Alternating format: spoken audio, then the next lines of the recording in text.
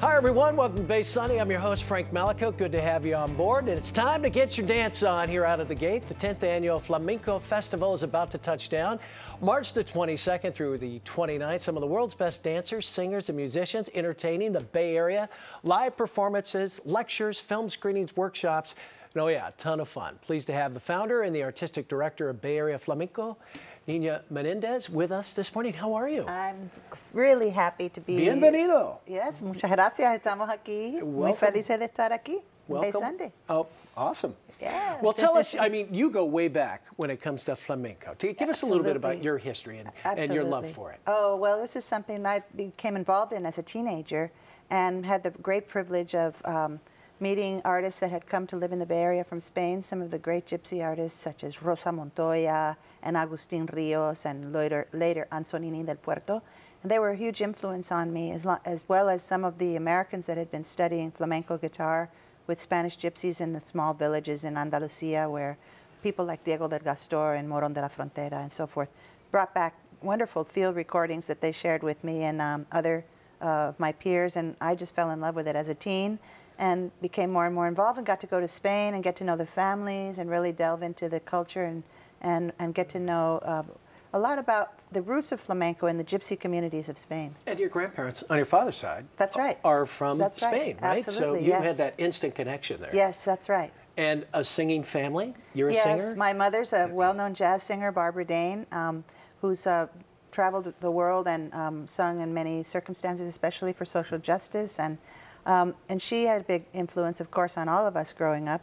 My dad had been a folk dancer, and as well as having the Spanish culture from his father, but he was exposed to a lot of different musics growing up in the Bronx in New York. And around the breakfast table, we'd always be listening to music from all over the world. Sure. And then when I had the luck of meeting some of the people that I mentioned earlier, I got the flamenco bug, and well, it's been many years now. And it's been with you forever now, right? That's right, that's right. Well, let's talk about the show coming up. I guess the theme is generations, and we're not going to say ages, but the young, the not so young, and a little bit older. Yes, we'll go that route. They represent 3 generations, and this is all going to be happening next Sunday at the Palace of Fine Arts, and we're really excited. It's a week from today. The show is called Generations of Gypsy Flamenco, and it really illustrates how these traditions are passed down through the generations and through the family lines.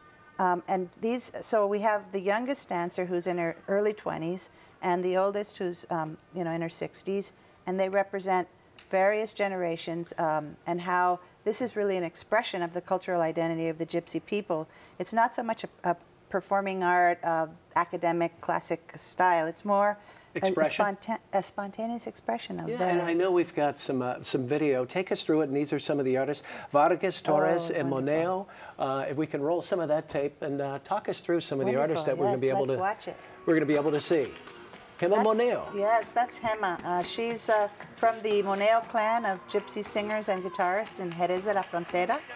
And she's amazing. She's really emerging as one of the finest dancers of her generation, getting a lot of recognition throughout Spain, and it's particularly exciting that she represents this legendary family, and because they're singers, she's able to dance right to the singing. And on the other end, Pepe Torres? Pepe Torres, yes.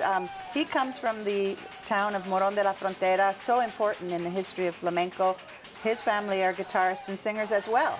And that has a lot to do with why these are such fine dancers, because they really are in tune with the whole culture of flamenco. And it's fun. People are going to go there, be entertained. It's a great family venue. Absolutely, yes. And it's wonderful. People can bring their kids and come early, because doors open at 6 o'clock. The show starts at 7. But between 6 and 7, we'll be having informal flamenco festivities in the lobby. And it's very participatory. There'll be dancing, and there'll be, of course, beverages and food available as well. And then the show starts at 7, and we'll have an extraordinary opportunity to witness some flamenco that you might not even get to see if you go to Spain, because this isn't the flamenco that you would find in the tourist venues, or, you really have to know the families and go into the communities deeply to be able to see So it's really a privilege and for us to be able to present such artists and create these cultural exchange opportunities. And that whole week, San Francisco, East Bay, and Santa Cruz, you can also learn. You're going to have a number of workshops where you can go in and listen to guitar, learn to sing. Absolutely. Also, learn to dance classes, yeah. I bet they're huge. That's right. Concha Vargas, she's the elder of the group. She's an amazing teacher, especially for people who are just beginning flamenco or who are at the intermediate level. She's wonderful to really allow that rhythm to sink in. She knows how to transmit that and make it really, really fun for folks. She's great with children. So the workshops are a wonderful opportunity. We have all the information about those on our website, bayareaflamencofestival.org. Which I'm going to get to right now. Okay, well, great. So nice to meet you. All the best. Same Buena here, suerte.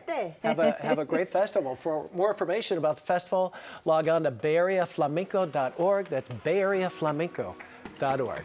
Back with more Bay Sunday right after the break. Stay there, folks.